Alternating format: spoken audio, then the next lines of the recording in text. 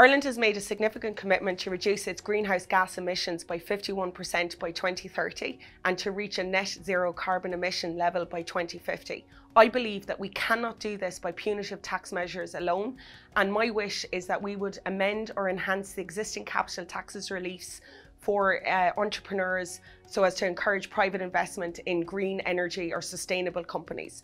One really easy way of doing this is to remove the working time test from the revised entrepreneur relief.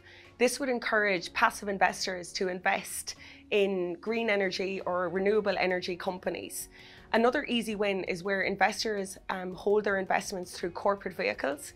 My wish is that we would amend the CGT participation exemption so as to cover wind and energy farms.